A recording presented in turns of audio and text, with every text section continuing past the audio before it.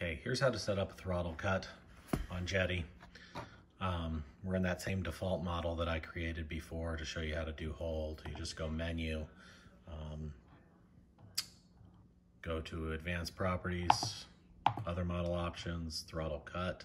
And again, this is for shutting off the engine. This is not for throttle hold, like to do auto rotations. So this is the switch I want to use for my throttle cut. It's one of the Jeti locking switches, so when you bump it, it won't turn, because you don't want to accidentally turn an engine off.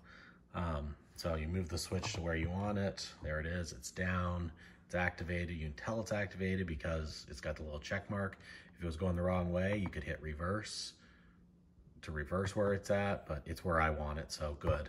Okay, throttle cut value, it's gonna drive -100, which is full closed after I hit that switch. So we're gonna hit OK, and then you can verify what it's doing by going there with the little arrows, and you can see throttle.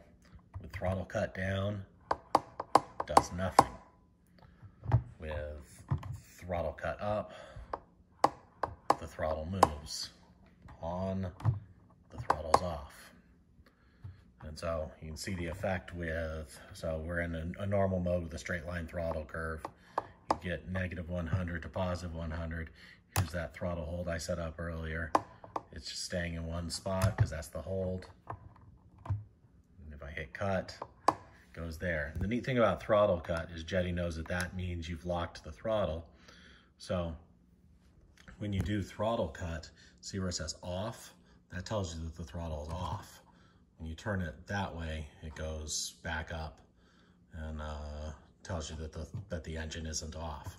So that's why you want to use the throttle cut for cut.